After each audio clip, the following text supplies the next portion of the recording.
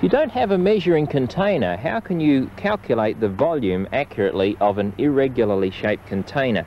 You might say, oh, that's easy, it's rectangular.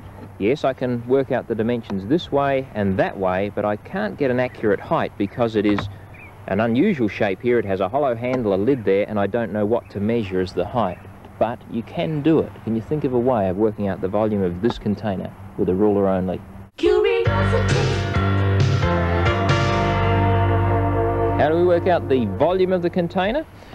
Well, the width of the bottle is 9 centimetres, and the ruler tells me that across this side it's 15 centimetres, but the difficult dimension is the height. How do we do that? Well, it's partially full of cordial. In fact, it's up to the 13 centimetre mark. But the difficulty is calculating the volume of this air space above the cordial because of the hollow handle and everything else. How on earth do we do that? Well, it's very easy. Just turn the bottle upside down, and now that air is sitting in a regular end.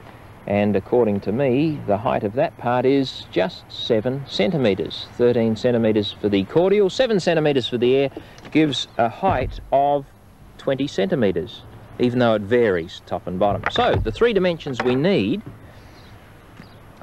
are 9 centimetres for the width, 15 for the measurement across the side, and then 20 for the average height of the container. And the answer will be in cubic centimetres. 9 times 15 times 20. Well, 15 times 20 comes to 300, times 9 gives us 2,700, or 2,700 cubic centimetres.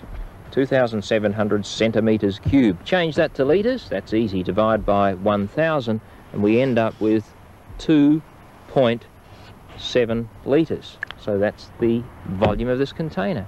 Try that one on Mum and Dad.